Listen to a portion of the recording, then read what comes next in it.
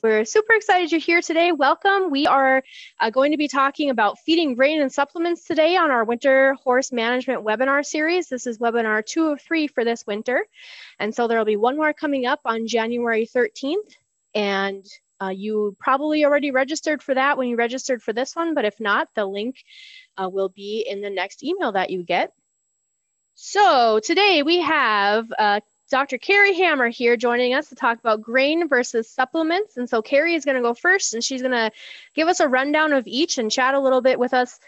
So like the last webinar, we're doing, Carrie's going to give us more of the sciencey side of things. So what does this mean? What are these? And when would we maybe use a grain or a supplement? And then Paige Brummond is going to come in with feed grains found in North Dakota, processing options, and example rations. And then Rachel Wald is going to end with reading a feed label, comparing cost by nutrients and feed by weight, not volume. So I think that'll be a good one. And so with that, we will talk just a little bit here about who we have with us. And so we have 76 registered for this particular webinar. We have some friends, our international friends from Canada are joining us today. And you can see that most of the other participants are from North Dakota or Minnesota. Most of you have between 1 and 5 horses was the number that I most often found. So 3 to 4. There's a lot of horse owners that have 3 to 4 on here today. 12 to 15 would be the next grouping of numbers that I saw. And then just a couple of you have 50 to 75 horses on here. And so a lot between 1 and 15 is where we're at today. With that, I am going to click forward and give the remote to Carrie, and I will be quiet. All right, so as Mary mentioned, I'm Carrie Hammer and I oversee the horse program at North Dakota State University. And one of the topics that I do a lot of talks about and answer a lot of questions about has to do with nutrition for horses, especially in the winter. And how do I feed them? How do I take care of them? What do I need to add? What do I need to change? And so as the weather's been growing colder and you've got horses out in the snow, you may be thinking, does my horse need grain? How much do I need to feed them? Do I feed them 1 pound? Do I feed them 5 pounds? Do I feed them a scoop? Do I need a supplement? The neighbors feed a supplement. Maybe I need to feed a supplement. And so we're going to try and talk a little bit about that today and kind of help you work through that decision process. All right, so we're going to start first by talking about the difference between grain versus supplements. So kind of what is that difference? And for some people that may seem obvious, but others it's not quite that simple. And as horse owners, we use a lot of different terms for grain. Sometimes we talk about it as a concentrate. We might use the term sweet feed, and there's subtle differences between those terms, but often we use the term grain to mean any kind of mixed feed that we might feed to our horses. And what might be in that grain, depending on what specific feed particles are added, there's going to be energy. And so energy is provided by fats, carbohydrates, and we usually think of that as calories in human nutrition. But that's what's going to help our horses either gain weight, or if there's not enough energy, they might be losing weight. And that energy is used within the body for a lot of different functions. So it is converted through some really fancy biochemical processes into the exact things that the body needs to either grow or to make muscle, to make your heart work, to make your lungs inflate properly. The horse is going to use that the same way. Grains will also supply protein, and protein can be used for energy, but it's really expensive to use for energy. So it's much better in horses that we use carbohydrates and fats first. And we save that protein to use to build muscle for growth and a lot of different body functions as well. Grain also is going to contain different vitamins and minerals. And those all have important physiological processes. They're important for the immune system, so the horses are able to fight off diseases. They're involved in reproduction and growth. And it's important to note in grain that they're going to have all those things.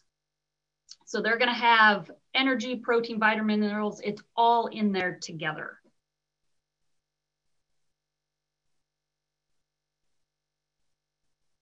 So the grain's always a combination. Now, on the other hand, supplements can sometimes have some of the same ingredients that you might have in grain. So you might have fat as a supplement, and that would increase energy just like it would do in a grain mixture. Can also add shine to the hair. It has some functions to modulate inflammation. You can have a protein supplement.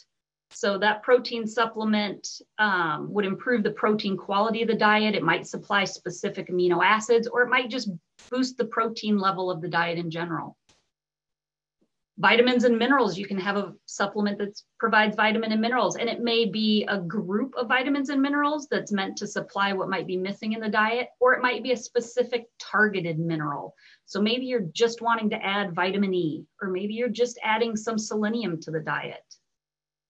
And then there's a whole host of health-related supplements that are maybe targeted towards hair and skin improvement or joints. So somehow modulating inflammation or improving joint health. There's a lot of supplements geared towards guts and ulcers to modulate that response. And the thing with supplements is that you have the option to either buy them as a single ingredient supplement or as a combination. So as a supplement, you could buy just a fat supplement or just a protein supplement, or you could pick a supplement that is some sort of combination. So it might be a overall health supplement, or it might be an overall vitamin and mineral supplement that has added protein. And so it's important to know kind of which one of those you're trying to provide. All right, now that we've got that kind of terminology out of the way, before you know if you need to add a grain mixture or add a specific supplement, you have to know what you have, okay? And the best way to do that is through an actual nutrient analysis of your feed. So I harp on that a lot. That's the best way to know. But having said that, a lot of owners don't want to do that. For whatever reason, they don't want to send in their feed. They don't want to take the time to get a hay analysis or get a feed analysis. And there are some websites that have estimates.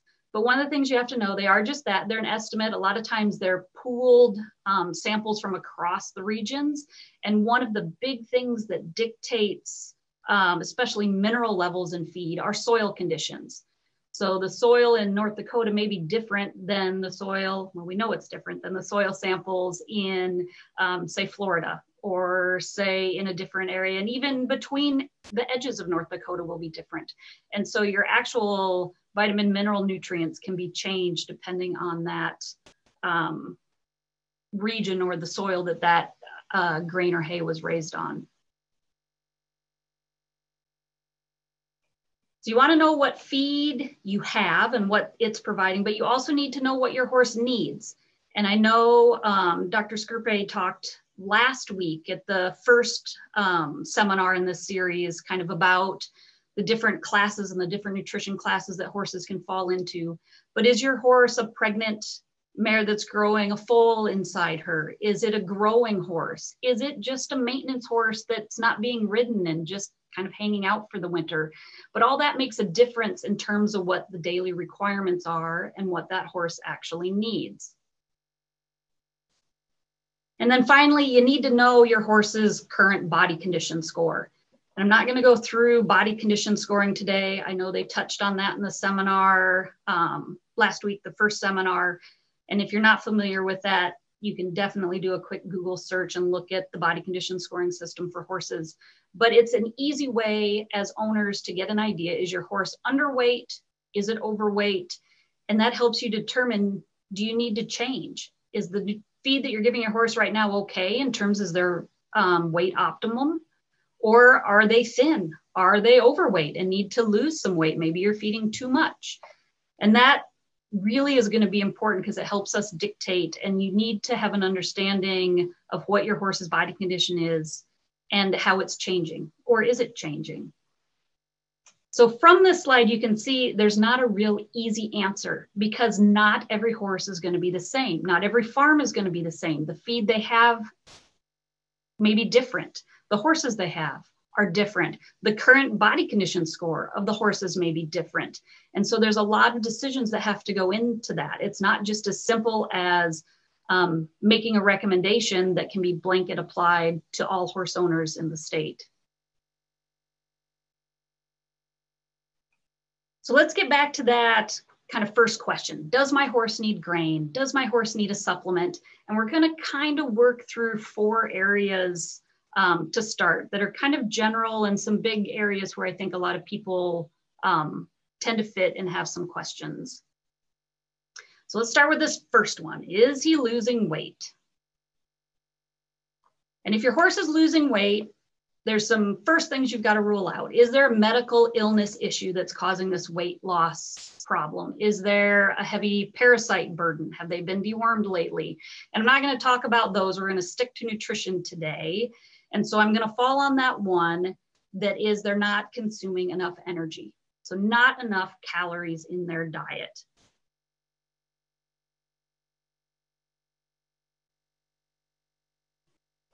I tend to think that there's 4 main reasons why horses aren't consuming enough energy or they're not getting enough calories. So maybe sufficient amount of the feed isn't available. So it's just that simple issue that you're not giving them enough feed. Could be that the feed energy value is too low. So the feed you're feeding, maybe you're feeding enough, but it just doesn't have enough energy for the conditions that they're in right now. If you look along the bottom 2 boxes, maybe they can't eat due to a physical problem. So does the horse have some arthritis issues and can't get through the snow from the shelter to where the feed is placed? Sometimes behavior goes into that too. So is there a boss horse that is kind of guarding the resources and not letting some of the horses that are lower in the social hierarchy get to the round bale or to the hay or to the water? And then maybe the horse won't eat due to an illness, due to stress, poor palatability of the feed, and water intake. Water intake is most definitely linked to feed intake. So if you limit and restrict water availability, you will limit the horse's feed intake. So that becomes a really important one in winter, especially in our area where you've got to deal with freezing water, making sure that that water is available.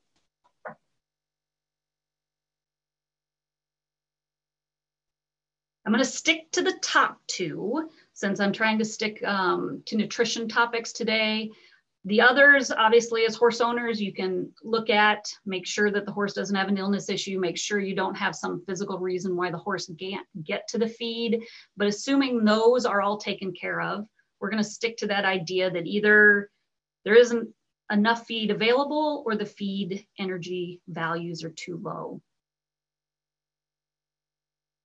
And so the easy answer, feed more, right? The horse is losing weight. You need to get more energy into them. Simply feed more of what you have. But there's a little bit of a caveat there in that a horse, the high end of the maximum is about 3.5% of their body weight. And that's on a dry matter basis of what they would eat. So for a 1,000-pound horse, that would be 35 pounds of feed that they would eat per day. And that's the high end max, like I said. Typically, it tends to be more that 1 to 3%.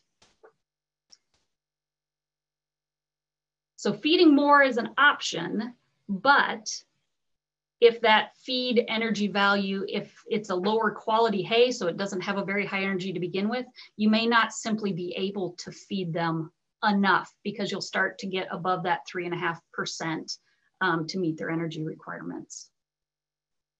So if you can't simply feed more, that's where we start to get into adding grain. So you can supply the energy or the calories they need through grain. And that can be an individual grain, so oats, corn. It could be a commercial mix. If you want to go to the store, there's lots of different varieties that can be purchased. Another option to add simply calories or energy is to add fat. So fat is incredibly energy dense. It's more dense than our carbohydrates. And so you can do that through adding oil to the feed. And I'm not going to have time today, we could spend a lot of time talking about the different types of fats and the different types of oils, and some are believed to be a little more pro-inflammatory than others. But the bottom line, if you're not dealing with health issues and you simply need to add calories to the horse's diet, then any type of fat supplement will work. Whether that's vegetable, corn, canola oil from the grocery store, or whether it's a commercial fat supplement. A lot of times these are termed weight builder supplements. So any of those can add calories to the diet and increase the amount of energy that that horse needs, especially in the winter when they may need a higher level.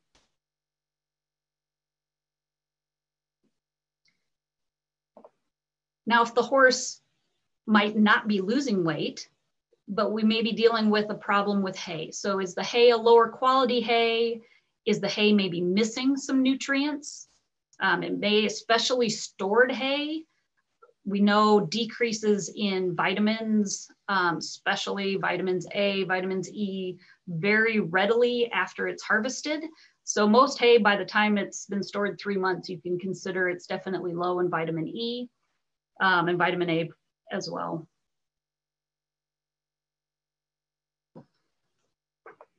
So the first question, how do you know if you've got a lower quality hay? And there's some obvious things. Visually, a lot of times you can look and tell if it's over mature, if it's really stemmy and kind of that woody stems, not a lot of leaves. That'll give you an idea that it's over mature. But the best way, again, is to get it analyzed. Our lower quality hay will be lower in protein and lower in energy. It's going to have an increased indigestible fiber portion, which is going to mean you're going to have more waste as the horses are kind of eating and picking through it. Usually is a little lower in palatability as well. But that lower quality hay, it might meet the energy needs of some of our horses. Some of our really easy keepers that aren't being ridden all winter, especially some of our pony breeds, they do not need a super high quality, high energy, high protein feed. And so it, depending on the class of horse, again, this is why I said it's not a really simple answer. It might be meeting the energy needs of that horse, but it very well may not be meeting the protein or the vitamin mineral needs. And so in this case, you might just be able to meet those needs with a simple supplement. You might not need to supply a whole grain mix to the horse that's going to provide energy as well, or they maybe start to get too fat. So this is a case where you may just need to supplement an individual ingredient. And I'm going to talk about two common ones that we often hit with that hay issue where we're trying to just meet a certain ingredient. And two easy ways to do that is with ration balancers or lick tubs. And if we start just by looking at a ration balancer, that is a mix that is usually quite high in protein. So they're often potentially 30% protein, lower in fat and fiber. So they're not really providing much in terms of energy or in terms of calories. They're going to have added vitamins and minerals. Most of the commercially available ones have probiotics as well, which help with digestion and gut health. And these products are fed daily, similarly to the way you would feed grain. So it's fed individual to each horse, but it's a very small amount that's fed, less than 2 pounds a day. Sometimes it's almost looks like a cup type of scoop is enough for what we'll provide. And that's one of the reasons why the protein level is so high in these mixtures, is because you're feeding a very, very small amount. And so if you just need to balance out protein and provide some vitamins and minerals that may be lost in the hay due to storage, then ration balancers are great for that if you don't need to supply any extra energy. Lick tubs are somewhat similar, but they tend to be really variable amongst manufacturers. And so protein levels can be variable. The amount of fat and fiber, again, is usually lower. Some tend to provide a little higher energy level. It really depends on the manufacturer. They usually have vitamins and minerals. Some will have added molasses. This can be an issue if you're dealing with horses that have some metabolic issues, especially those that have Some issues with our muscle disorders or equine metabolic syndrome. They can be a little sensitive to sugar levels. And so you've got to be careful when purchasing lick tubs to make sure you're getting one that doesn't have that if you have that issue. They may or may not have probiotics added. They may or may not have some kind of ulcer preventative type of ingredients. They may or may not have some fly regulators, some insect growth regulators added. And so this one, the lick tubs tend to be much more variable, and you've got to read those labels carefully and kind of know what you're looking for. The other thing about lick tubs is you have to be a little careful because they rely on the horse consuming adequate amounts on their own. And so the horses need to go out and lick a certain amount per day to get the recommended level that those lick tubs are designed for. So again, if you've got behavioral issues where you've got a horse that is maybe guarding the lick tub and not letting others there, or maybe you've got one that's a little bit of a picky eater and doesn't readily consume the lick tubs, then they're not going to be getting the levels of protein or vitamins and minerals that you may be trying to get them to consume. So both great options. You just kind of have to know which one you prefer and which one works best kind of with your feeding system and your horses.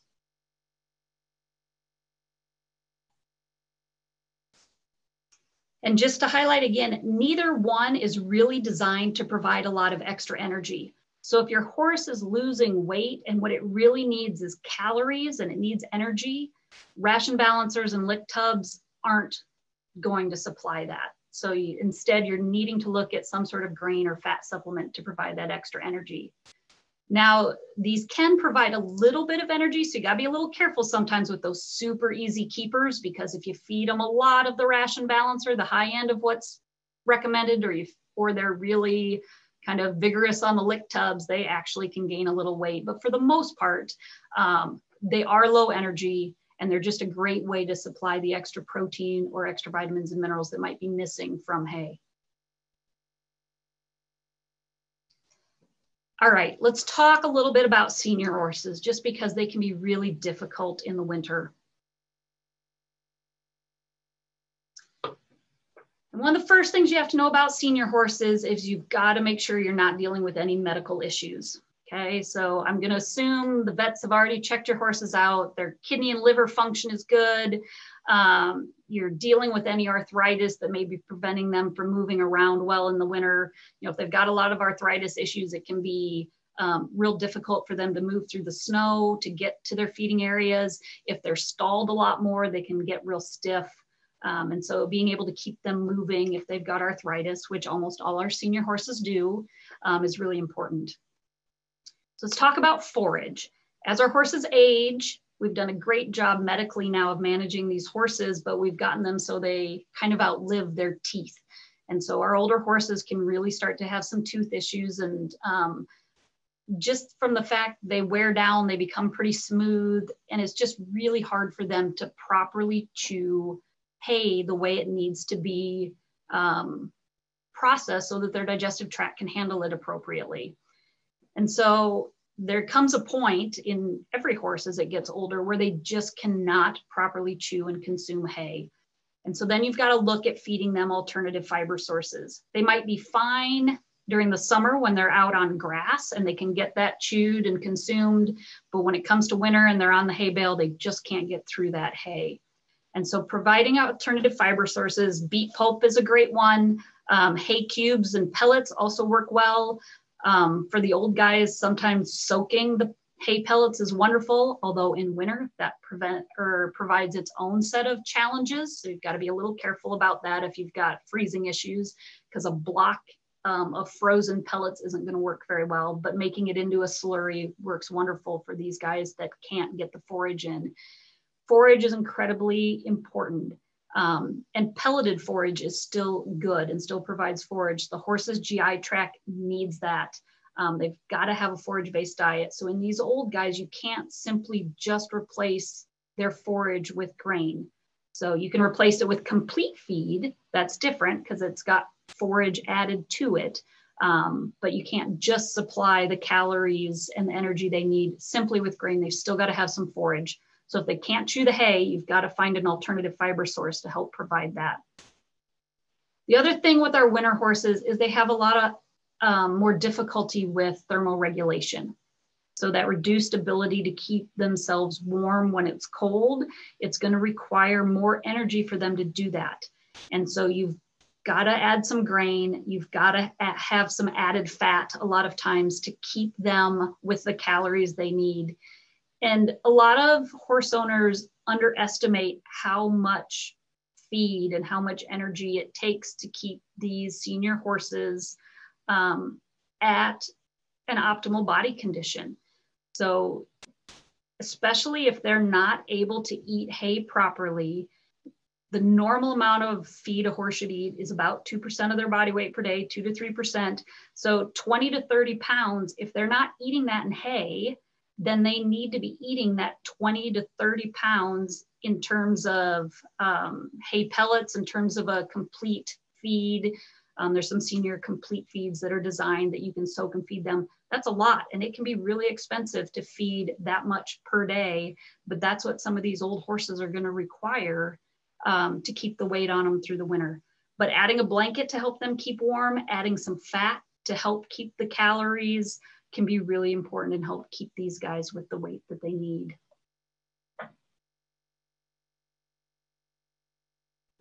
All right, I've flown through a lot of things and just kind of breezed over the top of it, but in terms of take home, just know that there's no easy answer. It's not as simple as just add a pound of corn or just get a scoop of this feed and your horses will be great all winter. It really depends on every management system.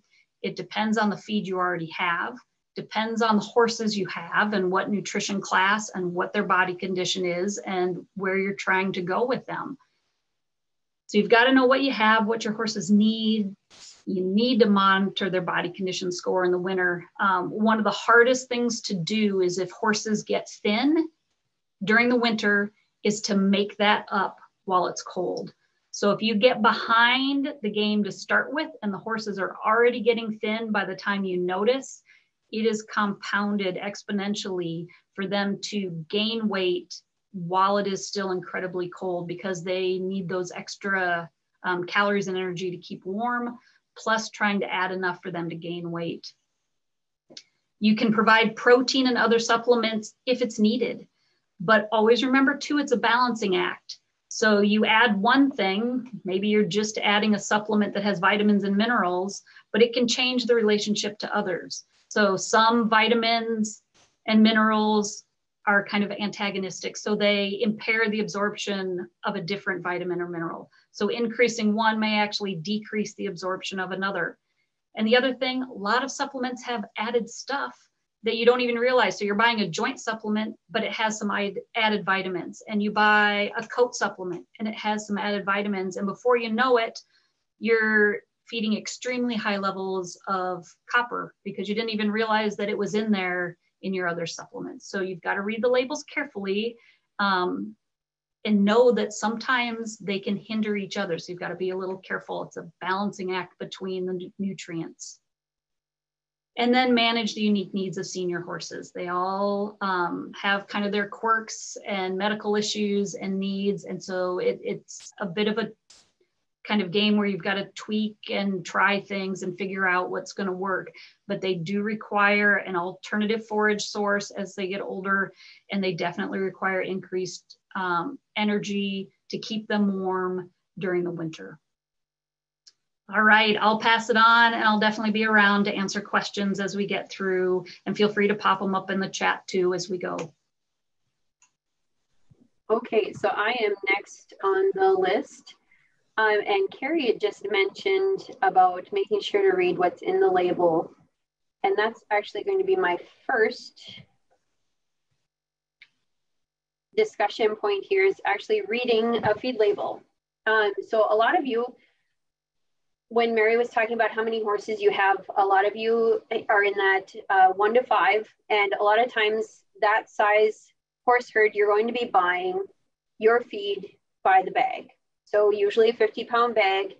And on that 50-pound bag, you're always going to see the label at the bottom. So the Association of American Feed Control Officials, or AFCO, are the the organization that oversees all of the commercial feeds and require all of these things that are on the label. So we're going to kind of go through all of them so that you know what you're looking at when you're going through that label. So first off, on the very top, you're going to see the product name and purpose. The product name is going to have, you know, Johnson's, that's possibly the company, 12% textured horse feed. So it is a horse feed. That's the purpose of it. And it's also probably going to talk to you about the class of horse or horses that can use it. Say if it's a foal or a lactating mare, those are going to be some things that you'll pick out on that label too. Right here, you can see this is for maintenance of mature horses.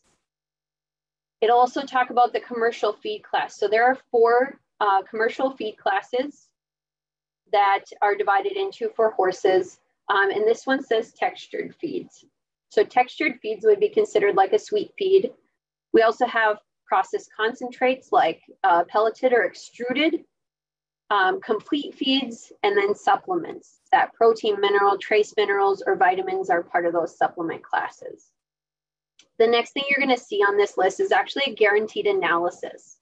The guaranteed analysis makes sure that it's consistent through all of the bagging process. Obviously, they're going to make a big batch to bag, you know, several different 50-pound bags. So that guaranteed analysis makes sure that it's all the same. And that's where you're going to see your protein content, crude fat, all of the things that go into that diet, including the vitamins and minerals that are possibly put into that bagged feed as well.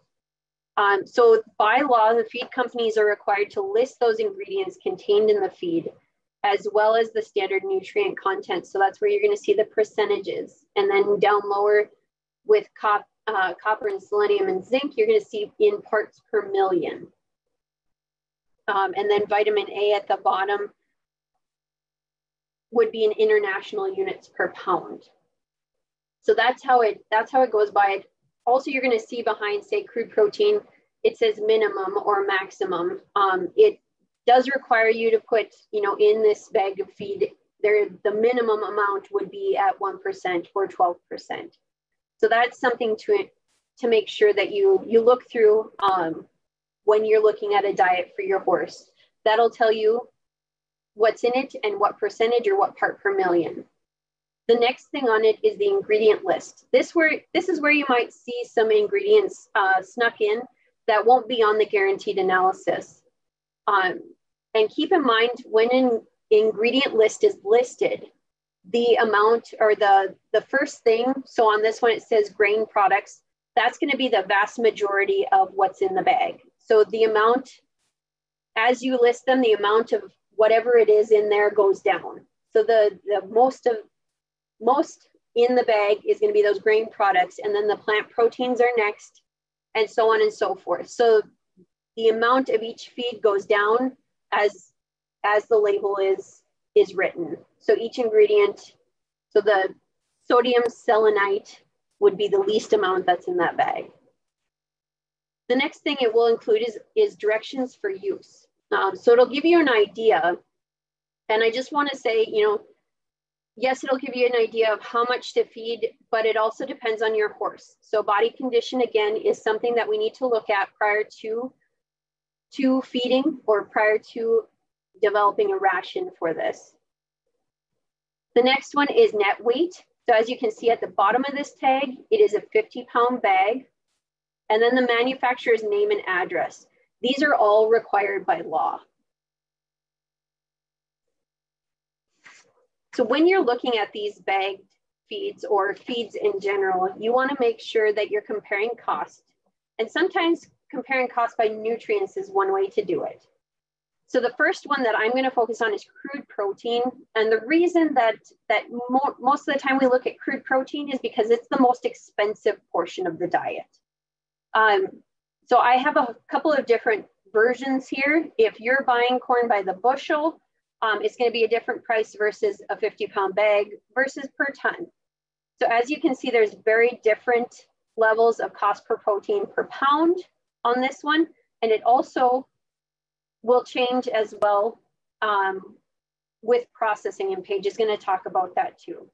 So a lot of this is in the whole form. So corn per pound per bushel, cost per pound, sorry, ends up being about 62.5 cents. And as you go down, you're going to see it gets a little bit more expensive, like whole oats per 50-pound bag, $2.20. Flax, even though it has more crude protein in it, is actually more expensive per pound at $3.11, and so on and so forth. The next slide, I'm going to talk about how we get that number, the cost per pound. So cost per pound of protein, if we have a 50-pound bag that costs us $14.99 at 13.5 cents or 13.5% crude protein, the first thing we want to do is find out how much it costs per pound. So I'm going to divide that $14.99 by 50 pounds, and I'll get 29 cents, essentially 29 to 30 cents per pound. I divide that by the crude protein that I have, and that's how I end up with a $2.20 per pound of crude protein. We can also do this in the per ton, and you're going to see, per ton, you're going to be paying about a quarter of what you would be for a 50-pound bag. But again, it's all in how it works for you. If you have 1 to 2 horses, you're not going to be buying a ton of oats. You're going to be buying it in the 50-pound bag. The next one we want to talk about is feeding by weight and not by volume. A lot of people in the horse industry, you get in the habit of feeding by volume. If you have a scoop that you scoop your feed out of, how many scoops do you do? I do 2 scoops. That's what you think about, but nobody, you have to keep in mind how much that scoop fits in there. And then also keep in mind that different feeds are different amounts. So if you see the table here, it says a 1 quart coffee can. If I filled that with whole barley, that would be 1.5 pounds. But if I filled that with dried beet pulp, it'd be 0.6 pounds. So make sure that you know how much each feed weighs and how much you should be putting into that diet. Weights change with different types of processing as well. So if that barley is rolled or steamed, it would weigh different than what it does as it's whole. Weights can change when new formulations come out. So if you have a complete feed that you have bagged, just 1 quick scoop to make sure that you have the right amount in there is what you need to do. So just have that scale in your feeding area, and when you open that new bag, ensure it's the same.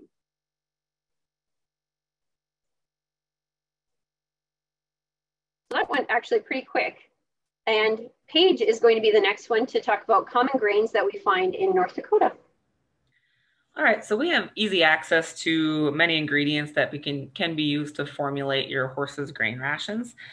And when we think of horse grains, we kind of think of oats as a staple, and that's because they're a little lower in starch and higher in fiber than other grains. So our energy feeds are typically those cereal grains: oats, corn, barley. Oats at 40% starch, so a little lower, corn up at 70%, and barley at 60%. I do get a lot of questions about, can I feed wheat to horses? We grow a lot of wheat in North Dakota. And while you can feed wheat in small quantities, it's typically not recommended.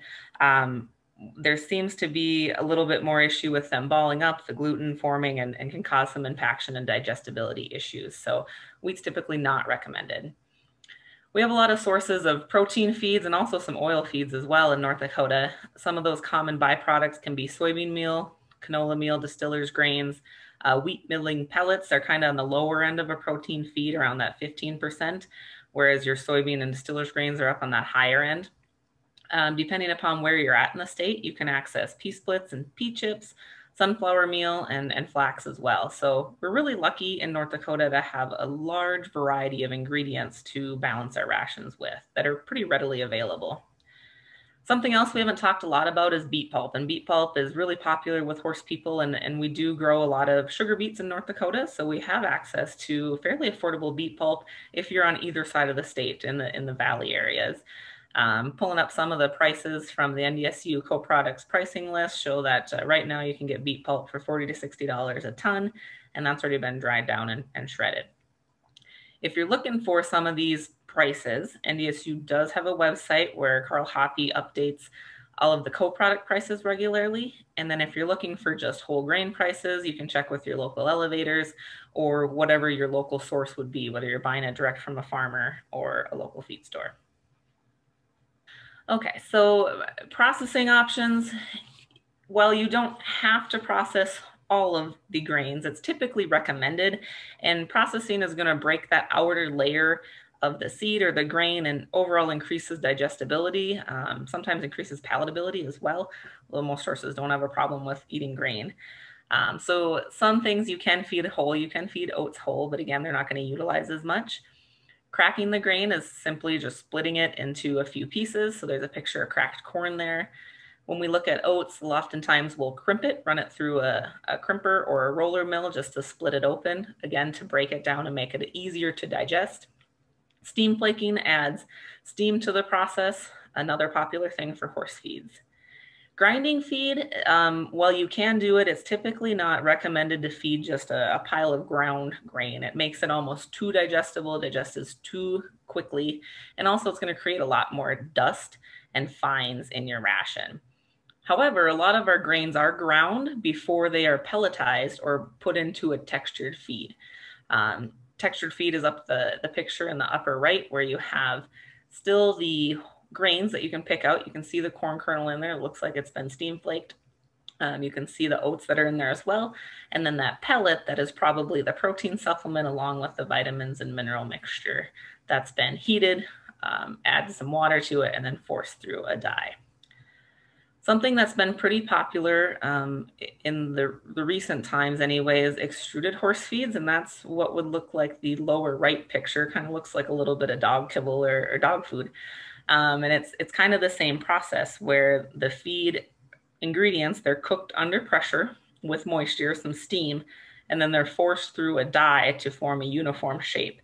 It does make it more digestible and very uniform in appearance.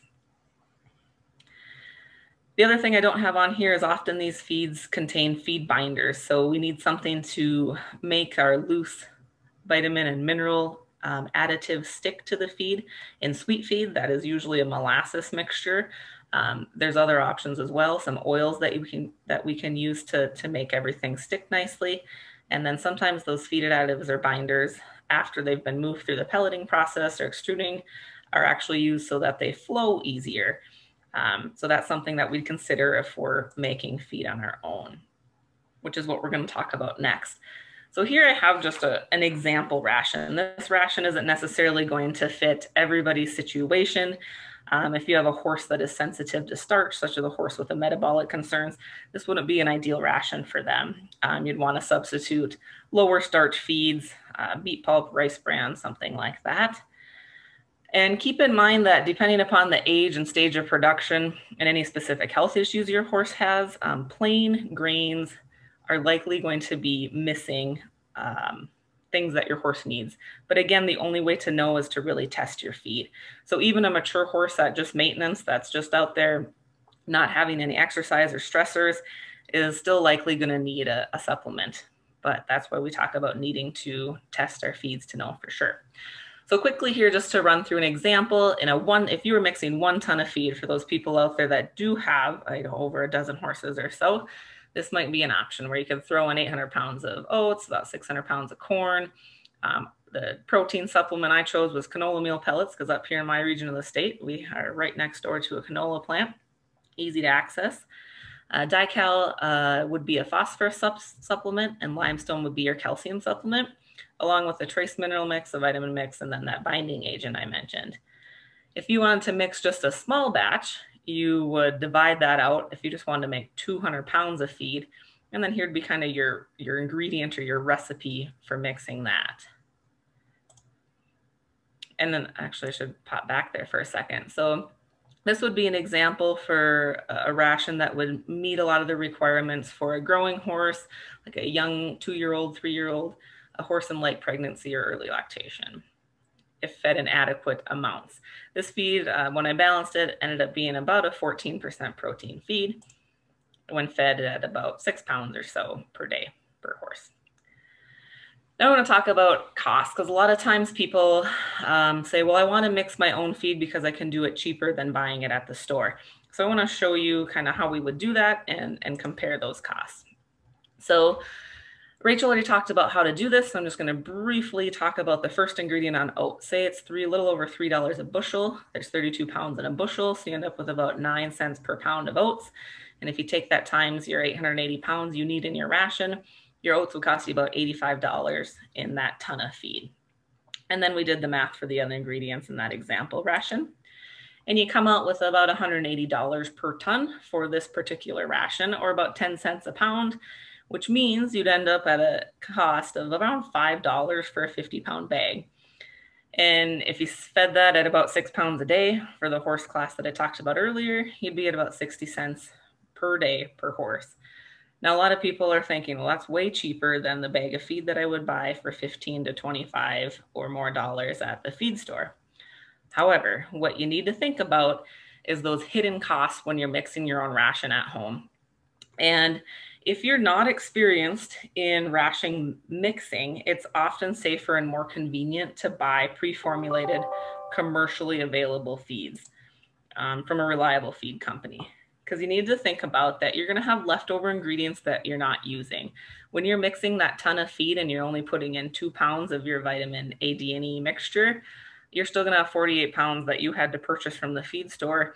And a lot of those ingredients are not shelf stable. They're not going to carry over very well, very long, certainly not multiple years. You have to think about shipping and transportation costs to go and pick up all of the variety of different ingredients that you're going to need. Can you get them locally, or are you going to have to drive a few hours to pick up your protein supplement? Do you have the equipment that's needed to mix in large batches, whether it's a feed mixer, a feed wagon, a roller mill, a hammer mill to process things? Or are you going to have to haul it to a local elevator to have it processed there? Think about your storage costs as well. Do you have the available space to store totes full of tons of feed? Do you have a grain bin that you could use, or a gravity wagon? How are you going to be storing bulk feed? And then will you be able to use it up before it spoils? If you have just a few horses, probably not. And it'd be easier to go buy those bags. If you have, I think Mary said there's somebody on here that had the 75 range horses, you probably are going to come out ahead if you're mixing your own feed by the ton. I want to round it out with just a few tips for grain feeding overall. Feed forage first, increase the amount of forage that you're feeding, and see if that meets the needs of your horse. After that, oftentimes we are going to have to add the grain. And even then, when you're feeding grain, it's a good idea to make sure your horses have some forage in their digestive tracts. You're not feeding a large meal in an empty stomach. And speaking of large meals, don't feed large meals. At maximum, feed no more than 5 pounds per feeding. And typically your horse isn't going to want to consume more than 10 pounds of grain a day at all. So you'd at least want to split into 2 feedings. Even better would be feed no more than 2 or 3 pounds per feeding. So split it into maybe 3 feedings if you're having to feed a significant quantity of grain. Feed according to the needs of the individual horse. We talked about that before. You can balance your ration and feed exactly what the computer or the nutritionist says your horse needs. And maybe as an example, that's 20 pounds of hay and 4 pounds of grain a day.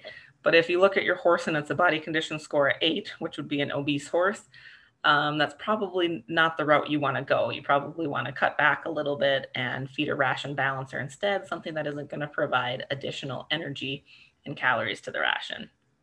Feed horses separately if you can. So if you have a small group, maybe one horse needs more grain than the others, pull them out of that pen, or if they can put them in a stall, feed them separately so that you ensure that the horse at the top of the totem pole or the top of the hierarchy isn't getting the majority of the feed. Store feed securely, meaning behind chained up gates and panels, behind a locked door, because of the risk of a horse getting loose and consuming an entire bag of feed or a significant portion of feed is not going to be a good situation. So certainly store that feed very securely. Check for spoilage before you feed, and that's whether you're mixing your own ration or purchasing from the store. Feed goes bad. If there's a high level of oils in a feed, it can go rancid. You want to check for insect infestation. You want to check for rodent infestation and throw the feed away if it's not a clean sample. Just the smell of the feed will tell you a lot as well. Placing a feeder up off the ground if you can, get it off of the dirt, off of the sand. We don't want to have them consuming more sand and dirt than is necessary. Options for fast eater would be a picture here where there's certain types of feeders you can purchase that have little holes that slow a fast eater down, or you can put some large rocks into their feeder, their pail, softball size or larger, to slow that horse down as well. Horses that eat too fast are at increased risk for choke and other digestive upsets. Anytime that you're going to change a feed, change it gradually. So if you're going to switch brands of feed or add a different type of grain, a different type of hay, do it over time so that you maybe add 1 pound of the new grain to their ration and subtract 1 pound of the old feed. Monitor their weight and body condition score regularly, at least monthly, maybe more frequently if needed. And then always utilize research-based resources. So we'll have some here on the next slide, some of the resources that we utilize today. There's a lot of information out there about what to feed your horse and what not to feed your horse, and what's good for them and what's bad for them. And it can be really tough to sort through all of it. So check your resources and make sure that they are research-based ones. I do want to talk about, there were a couple of questions that popped up into the chat box before I started that I tried to answer. One of them was determining, or how do you know what your horse nutrient requirements are? And there's a link there that'll lead you to that depending upon the class of horse. And then another question was about where to get them tested. And there's a variety of labs in the Midwest that we can test feeds at.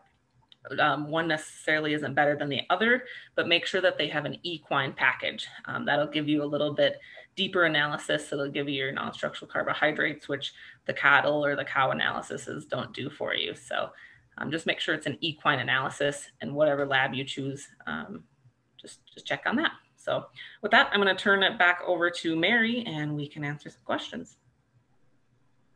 I was also going to mention, Paige, if you guys are looking for a hay probe, you can talk to your local extension agents, which Paige and I are. You can check out with us. Usually we do have hay probes available to sample any of your feedstuffs. I know we had mentioned it last time, but it's good to mention it again. So check out or talk to your local extension agent on feed analysis. So that'll help out a little bit too. Okay, so I am going to change the settings here. So if you guys want to unmute yourselves, you can, and ask a question. If you just want to type in the chat, that's okay. You can do that too. And so we will spend some time here just answering questions if you have any.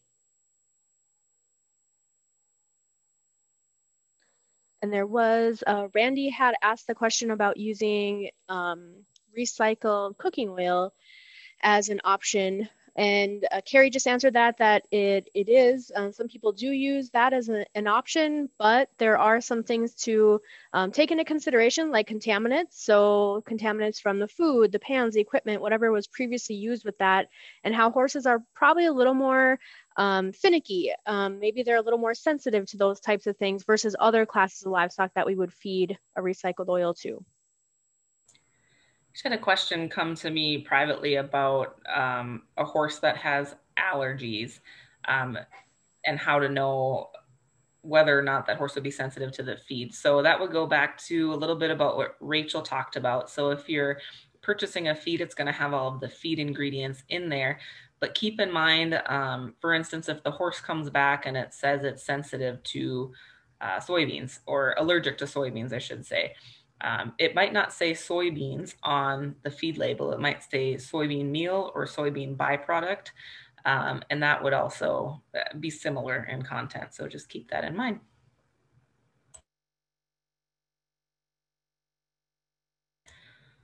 I can take this one about what are the pros and cons of feeding straight versus rolled oats. So straight oats, they're just going to be a little bit less digestible, whereas if you roll them, it's going to crack open that kernel to make the starch a little bit more digestible. So it comes down to a cost analysis as well. If you can get whole oats for an affordable price, you can maybe afford to feed the horse a little bit more, knowing that some of the nutrients may not be digested. They might go through the horse.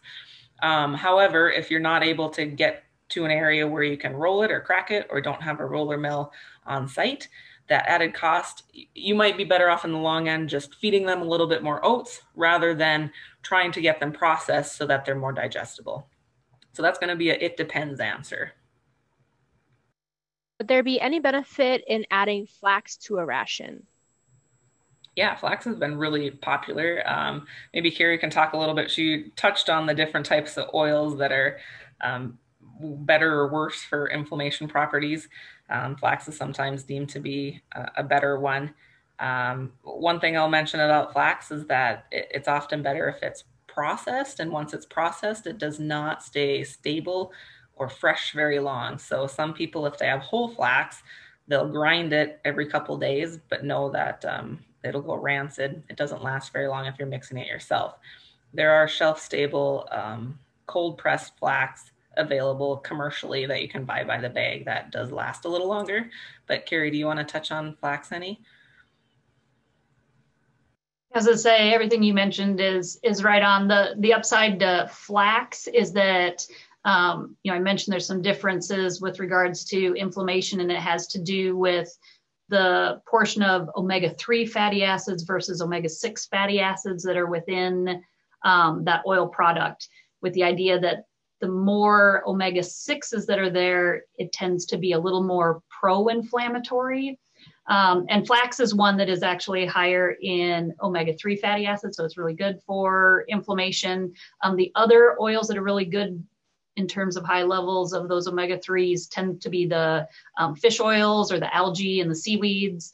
As you would imagine, horses, the palatability with fish oil is terrible, so it's often hard to get them to eat those. But the seaweed and algae are great products for the omega-3s, and flax is a great one to add some increased omega-3s to the diet. Nikki threw in a question about cooking flax, microwaving it with water to make it more palatable.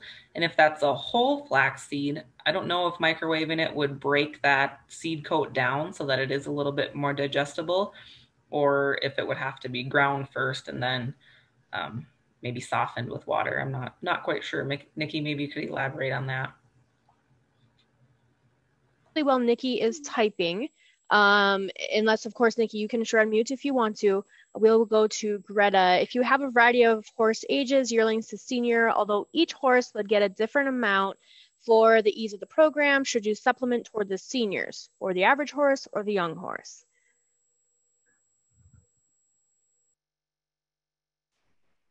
Greta, do you mean that you'll have one basic ration and you'll be using basically the ration to go towards the, go ahead and talk. Well, yeah, if you have a variety of horses, do people really buy, so I would buy over the counter, I'm not going to mix my own. Would I really buy a couple bags for the seniors and then a couple bags for my teens, a couple bags for my younger ones, and really a couple more and a couple more? And so instead of just having like one and kind of altering it a tish for the ease of the program, I am going to line an entire wall of my barn with all the different feeds. You can, and that might be easier in the long run. So some feed companies will have some pretty handy calculators too, where you can put in the type of horse that you're feeding, and they'll give you how much you would need to feed of each individual product. Like they might have 20 or 30 different types of feed. So yeah, it might be easier in the long run to purchase a different feed for your senior horse than for your maintenance horse, definitely. If you're mixing your own, there might be some ways we can work around that to make it a little bit easier just by adjusting the quantity. Carrie, if you have anything to add to that. Yeah, no, I mean, right. It when you've got multiple classes like that, it gets immensely more difficult. And ideally, no, there's not just a base feed that you can just tweak just slightly and works for everybody. But there is some ways to at least kind of group them. The seniors, if they're not having a lot of issues, can probably be treated as maintenance horses. If the seniors now are having issues, then yeah, they're going to have probably their own feed, and they're probably the most difficult in terms of just their foraging behavior and their special needs. The growing horses, depending what age, they may be able to kind of share a similar feed type to the maintenance horses with just a little bit of tweaks, or maybe just an extra added protein mineral supplement on top. But it definitely takes a little more work to kind of tweak that between all the classes.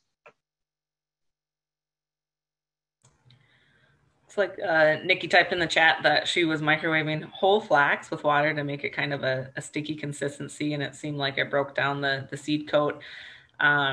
She comments how she's never really sure the amount should be, and that's going to depend on, are you feeding it just as a supplement to provide a little bit of oil and shine and energy content, or are you feeding it as a protein source?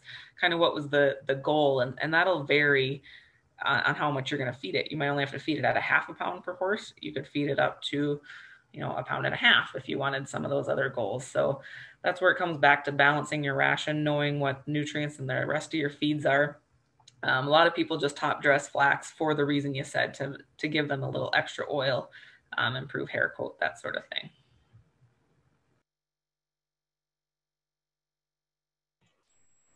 That flax does end up being around a 33% protein as well, doesn't it? Yeah, around 30%. And then there's the oil content in there as well. And yeah, remember what Carrie had said with when you're adding stuff to it, it'll change things. So that 30% protein, and it also has the fat in there too. So whatever you're feeding, make sure that you're balancing it for that reasons as well, because it can move things different ways in your ration. Actually, I stand corrected. I think flax is around that 20, a little under 20%, but it's still considered a protein.